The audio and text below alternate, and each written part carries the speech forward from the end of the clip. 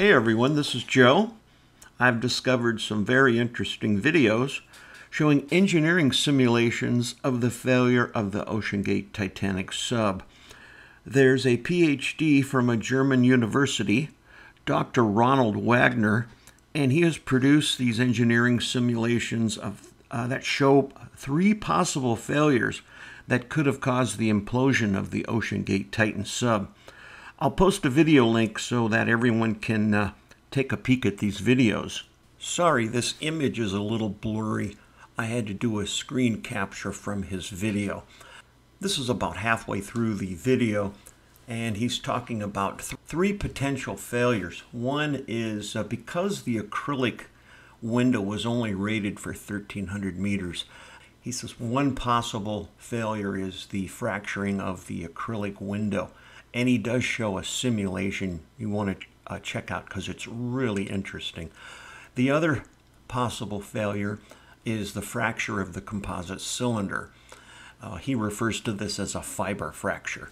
The third possible failure, he indicates, is the titanium to composite cylinder interface, which would be your adhesive being bonded between titanium flanges and the carbon fiber cylinder.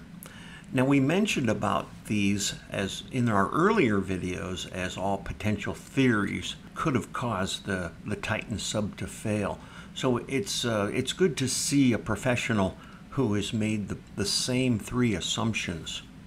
Here's another screenshot of the actual simulation showing the final implosion of the carbon fiber. You want to go ahead and watch this entire video. It is really interesting. It shows some very explosive or implosive images here, or animation of this of the actual pressure vessel imploding. So another point that Dr. Wagner made in the video was that at the time of the design of Oceangate's carbon fiber pressure vessel, the design appears to be strong enough to be able to withstand the depth of diving at the depths of the Titanic. The question we have to ask ourselves then is, what about the repeated stress and strain on the carbon fiber cylinder? As well as we have to question what methods of manufacturing were used.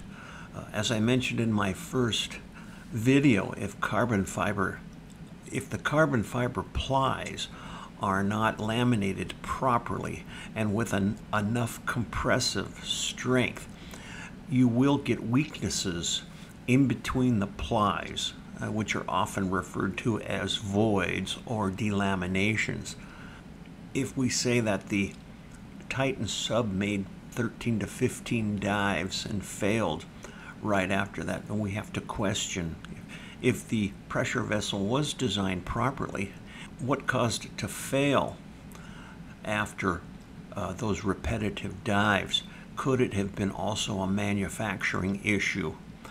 Because some people did report in the media of hearing on previous dives a lot of banging and popping, which could very well mean that the carbon fiber plies were delaminating and the resin was cracking in between the plies. So that to me points out some manufacturing issues with the plies of carbon fiber. Just because a design is considered to be proper, the actual manufacturing process, if it's not done properly, could weaken the structure tremendously. And that appears to be what possibly could have happened.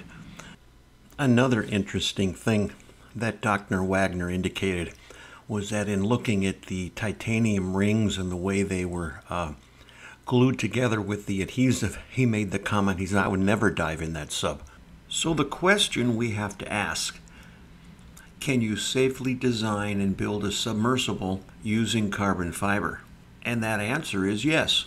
There's a company in Rhode Island that successfully builds carbon fiber pressure vessels.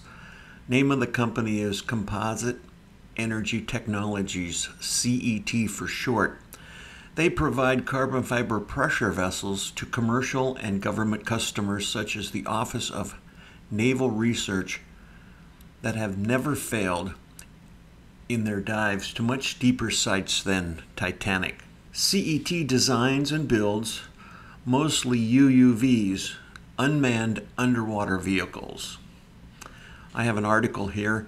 I'll put a link in the description, and this article discusses Composite Energy Technologies, what they do, and how they build and test their pressure vessels out of carbon fiber.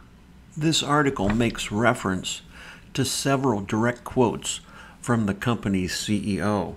The CEO points to the record of his company's products in deep sea applications. It says, quotes, "We've built vessels that we've cycled 200 times to deep sea pressures and then brought them to implosion, and those fail at the same depth as the new ones.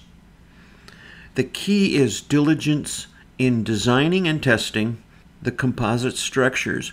We have a very high confidence in the strength of what's been built," he said. "We use engineering models, but we test to failure to validate what's been modeled. That's a crucial step that Oceangate skipped. They never brought an exact clone to failure." The company also has real-world results to back up these tests. There are also examples of carbon fiber UUVs with over 6,000 operational hours at over 6,000 meters. That is the real-world environment after many cycles. As a result, CET delivers carbon fiber submersibles that reliably work at deep depths. I feel very comfortable with what we do, but it has taken a lot of testing to build up that confidence. CET tests each one of their designs to failure. CET stated, "Oceangate never brought an exact clone to failure." Here's an example you see on screen here of a carbon fiber pressure vessel. Look how thick that is. And look at the nice finish of the outside diameter. Very smooth. If we scroll down, again, they take every single design and then they build that pressure vessel up, and then they test it to failure. Here you see an image of, again, a pressure vessel that was tested to implosion. The article also goes on to express that the CEO stated that in addition to their testing to failure, they also perform thermal imaging and ultrasonic scans on every part to verify that it has been manufactured properly. Then the company provides the details of those scans to its customers so that they can perform the same checks at regular intervals in the vehicle's life to test for evidence of the cycling fatigue that worries Cameron. That would be referring to James Cameron. It can be tested against the baseline when it left the factory, says the CEO. So far, they haven't found any changes over time. So here it appears that we have a company that is doing things the right way. They design and model all of their designs in engineering simulation software. They perform regular testing. They test to failure. They do image analysis and ultrasonic testing. They keep track of all their data. They publish their data to their customers. I've reached out to CET in an email asking them to give me some additional information on the processes that they use to manufacture the pressure vessels and the end caps.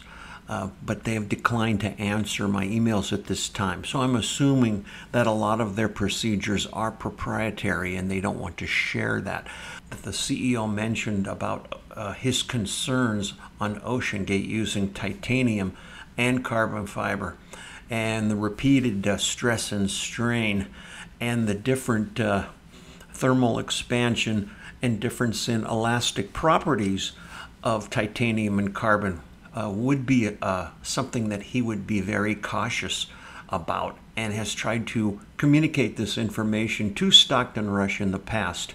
So looking at this information that I just presented, it appears that it is very safe to use carbon fiber in pressure vessels as long as it is manufactured and tested on a regular basis, and to maintain a rigorous schedule of this testing and documenting of the pressure vessels that they manufacture. Another interesting fact that the CEO of CET mentioned is that with the proper design, even though there are limitations of carbon fiber under compressive strain, that there are ways to design around this limitation of carbon fiber to make sure that the pressure vessels can safely support those tremendous loads in a compressive fashion. So I hope you enjoyed this interesting information. Go ahead and take a look at the videos of the simulation. I'll put a link in on this article on the page, so go ahead and take a look at this article. I hope you enjoyed this video. We'll see you next time.